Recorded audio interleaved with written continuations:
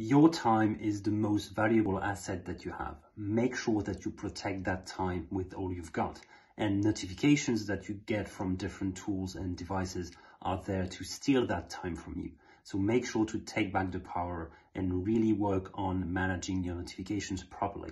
First, make sure to use the do not disturb mode on your apps, or just remove notifications altogether. For example, on my phone, I do not get notified about Asana stuff. I only get notified within my Asana inbox.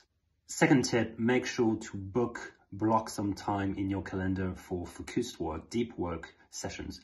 You can schedule 1 hour to record YouTube videos, like what I'm doing right now. That can allow you to really get something done with that focused time. And the third tip is to batch process your notifications. If you look at email, if you look at your Asana inbox, make sure to get like 15 minutes and go through them all and clear them away from the inbox.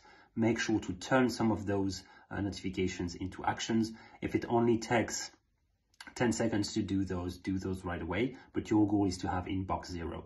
And you will actually realize that batching work on notification will reveal that your colleagues did not need an answer right away. They were able to wait for a few minutes or a few hours, which was okay. So maybe grouping your work on notification would be a good start. And keep in mind that knowing how to manage your notification is really an asset, and you might actually have a lot of people that you inspire by the way you manage your own time and protect your own time. So try to inspire others and work on making sure you do not get disturbed when you get work done.